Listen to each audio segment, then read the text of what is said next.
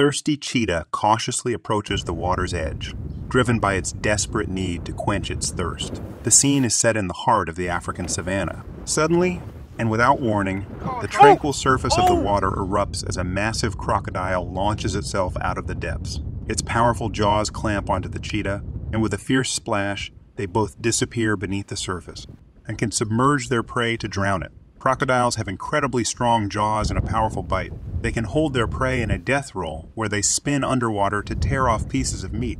This makes it difficult for the prey to escape,